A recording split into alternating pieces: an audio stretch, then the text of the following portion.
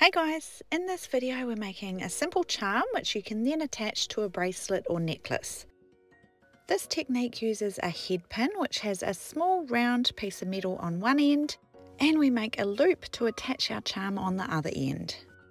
So for our charm we're using an 8mm bead and a head pin which is about 50mm long. So place your bead onto the head pin so that it sits at the end. Now coming in with our pliers, we grab it as close as we can and then push the wire back to make a bend in the head pin.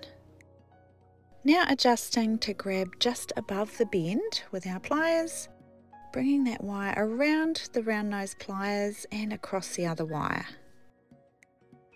So you should have a nice little loop there.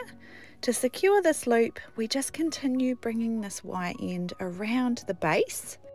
So in between the bead and the loop, bringing it around a couple of times nice and tight and tidy to hold that bead secure.